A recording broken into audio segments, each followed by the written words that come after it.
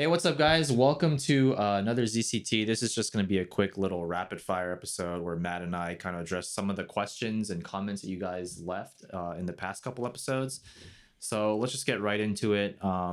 This is from the episode 7 where we talked about kind of a bunch of different stuff like the best generation MR2, et cetera, et cetera.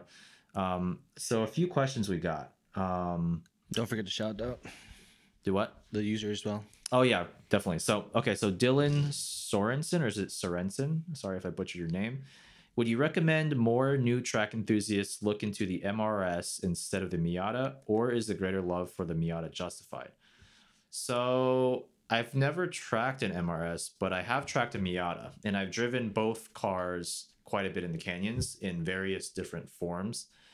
So I guess I can say a little bit about that. I think if you're just looking for a cheap platform to learn how to drive a car, especially like a rear wheel drive car that has very natural like front engine rear drive handling dynamics and also has a huge aftermarket for like support and a huge community that actually tracks them, so you can kind of like get real deep in the community, find people who can help you along your journey with your build and everything. At Miata's, I mean, obviously the way to go. Right. Miata's always the answer. Like that saying exists for a reason. Right. With the MRS, I do think you're getting probably like you're getting into a little bit more of a advanced kind of driver's car where like mid-engine rear-wheel drive cars in general, it's a little bit harder to drive at the limit, I think, because you're dealing with more of that kind of like lift-off oversteer and some of the other things that are, we won't go too much into that, but like the other driving dynamics that like make MR a little bit harder than FR, in my opinion. And you're dealing with the fact that there's not quite as big of an aftermarket. So your options for coilovers, for example, is going to be more limited with the MRS. Also, I think stock for stock, both cars are kind of similar in performance. If you get like say a 1.8 liter NA Miata or even like an NB Miata versus a stock MRS, they're kind of similar in weight and power and all that. But with Miatas, you have more options if you want to go turbo, if you want to do a motor swap. Even like people have done LS swaps. Not that I recommend that, but you have more options. People have tried more things. With MRS, like you can either keep it stock, you can turbo it, or it's either that or like you do it like a 2ZZ swap, Which is insane. which is a lot of fun. Yeah. Still, so there's pros and cons to both platforms, but I think for a beginner, Miata is the way to go. Yeah, and I think for beginners, like when we go out to the track, it's obvious what you should choose. You see way more of that. I probably have maybe seen like less than 5 MRSs in my time that I've tracked for 4 or 5 years or whatever. Yeah. Like compared to the dozens of hands. You don't have enough hands to count the number of Miatas at a track day. Right. And I think like the availability is like the biggest thing. Mm-hmm. You can find one cheap. Mm-hmm. The aftermarket, you can go hardcore and get really advanced stuff. Yeah. Or you can go, very beginner and still upgrade your car. There's still a lot of options that are very small and not very expensive. But when I'm thinking about MRS upgrades, I don't know what's out there. Yeah. I don't think...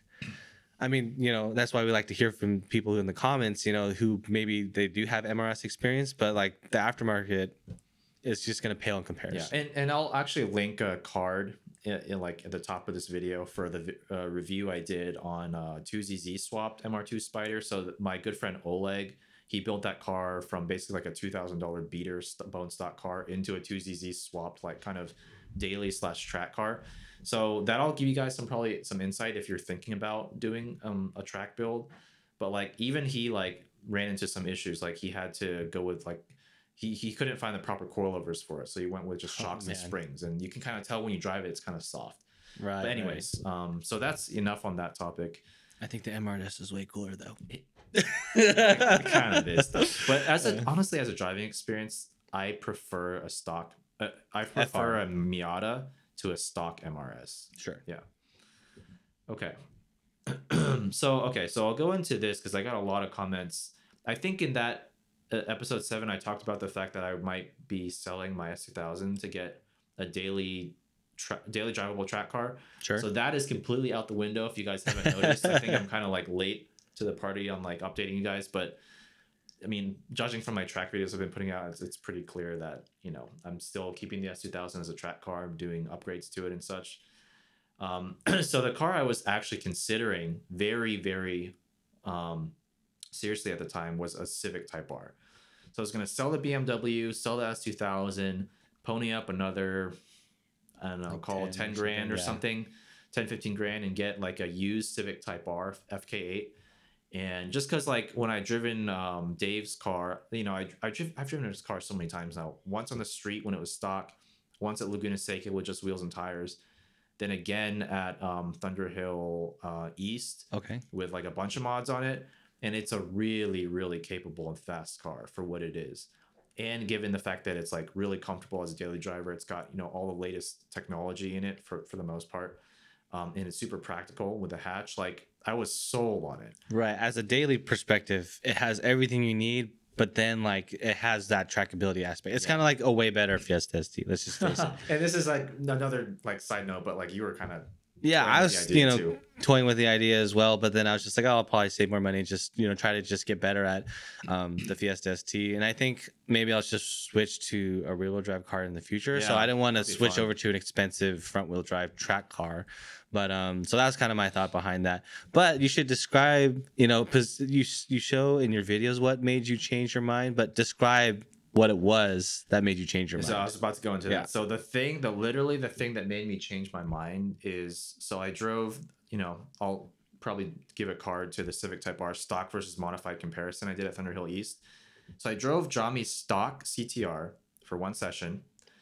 And then, my first session, I drove my S2000 at the time. Sure. Okay. And then I drove Jami's stock CTR. And then I drove Dave's modified CTR. And I was like, holy crap, this car's so awesome. And I was already really impressed with the stock CTR. And then I jumped into my friend Jeff's AP1 S2000 with a ton of mods on it. JRZ RS Pro, 3-way coilovers, Kingpin spherical bushings, like ATS carbon LSD, like just the perfect setup, stripped out track S2000. And when I drove that thing, I was like, forget it, man. I can't go front wheel drive. Even though the Civic Type R is like the best handling, most neutral handling front wheel drive car you can probably buy right now. Right. And like, you do not really feel the front wheel drive limitations nearly as much as in other cars. The S2000, just like, it completely changed my perspective. I was like, this feels like a race car. The Civic Type R feels like a fast street car. And so that's just like, so basically after that point, I was like, well, I can't afford to make my S2000 like Jeff's, but if I can do like all the same mods, but like at a lower tier of like parts, I can probably get it to 80 to 90% of how his car feels at like, say, like half the cost. Right. You can get that iteration and then build it up and then try to get to that. At least you have something to shoot for now. Exactly. You have something to compare to. And now I'm on that journey of like slowly building up my S2000. Like, I went with the big StopTech big brake kit. He has the AP Racing, which is the next tier up. Right. I went with the Belade spherical bushings. He has the Kingpin spherical bushings, which is the next tier up. But my car is slowly getting to that point where like it's something I want to keep driving and learning on. Cool. So, yeah, that's great. Yeah, and then I guess you're gonna look up the next question, but as you slowly progress, that car, it'd be cool to always, I think you've already commented in some of your videos, like how you felt about some of the upgrades. So I think people are gonna be really interested in your journey now. I guess it's kind of like a journey now that you're saying that you're going on, and a lot of people are gonna be interested. In that. Yeah. So I'm gonna keep that as a track car. As long as I keep tracking, I'm gonna keep that thing until I've more or less outgrown it or totaled it or something. Well knock on wood. All right, we'll see. Yeah. Okay, so another question from Emmanuel Guerrero.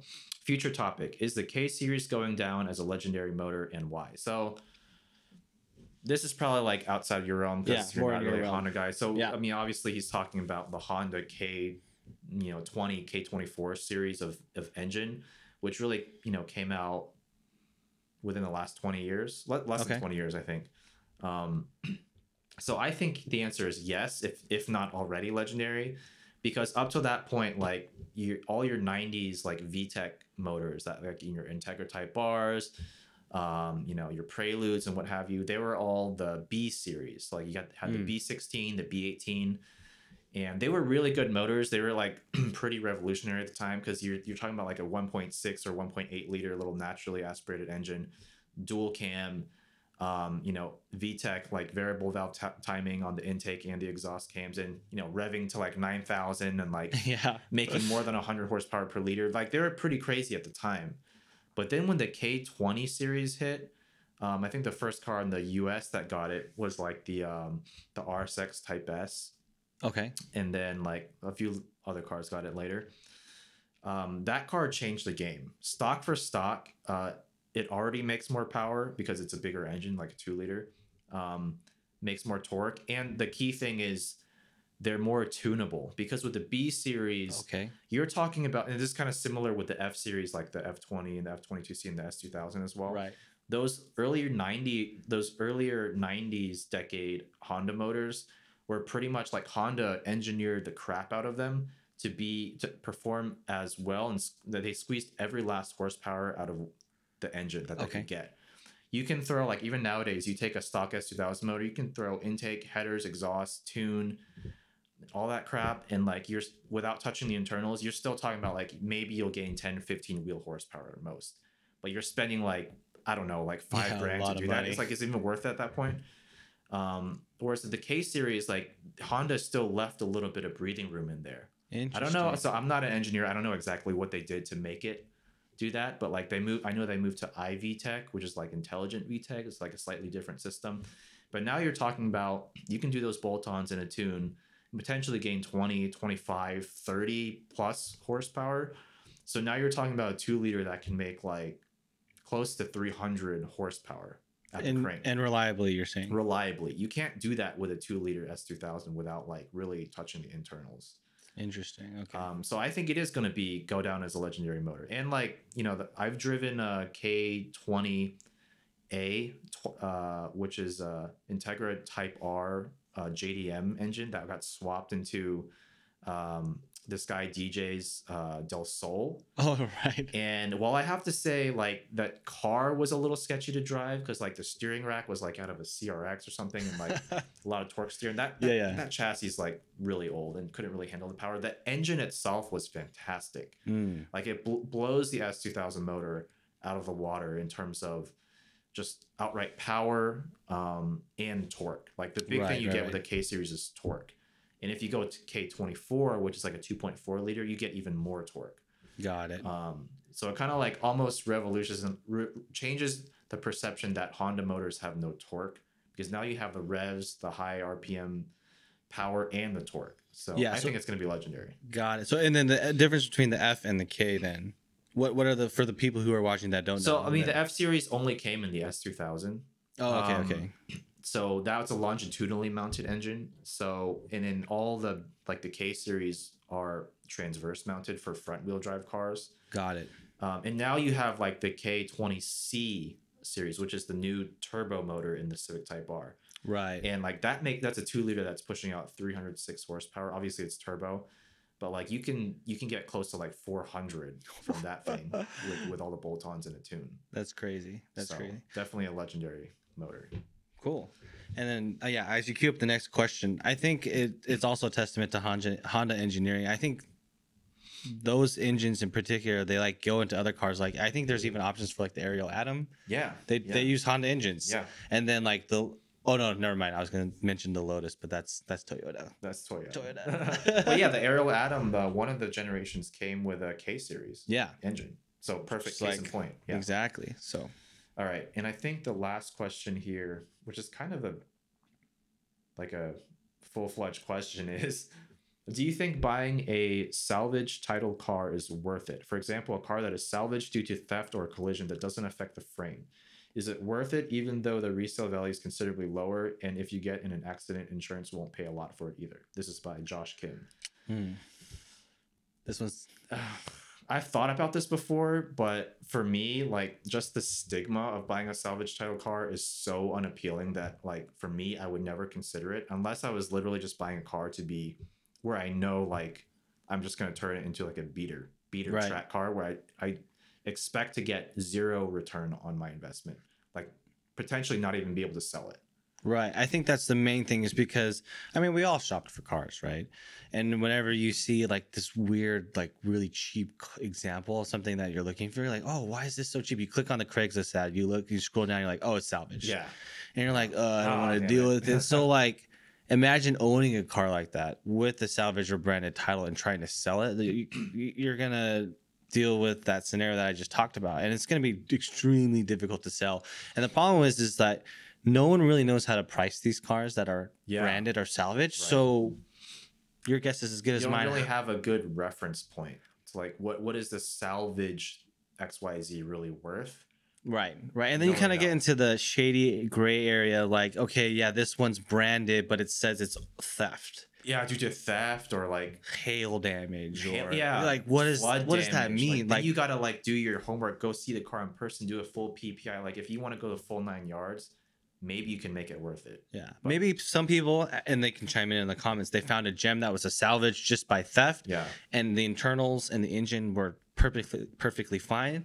And they were able to make their dreams come true and get a really cheap car. But I feel like more than not, you're gonna just get something that is gonna be really hard to sell and really hard to get your value of, make it worth it. Yeah. But like you said, Fen, if you get it and you're just gonna track it, you're not gonna sell it again. You could potentially pick up a car that, would be a lot cheaper than if it wasn't a salvage title. Yeah, like if your intent is just to buy a cheap, like I know we just had Terrence on talking about drifting. If you're just trying to buy a beater drift car which you think there's a 50-50 chance you're going to end up squishing it into a wall, not a bad idea. Not a bad option. Like, just make sure like the frame is relatively straight, I guess, and do your homework. Obviously, don't just like buy it sight unseen.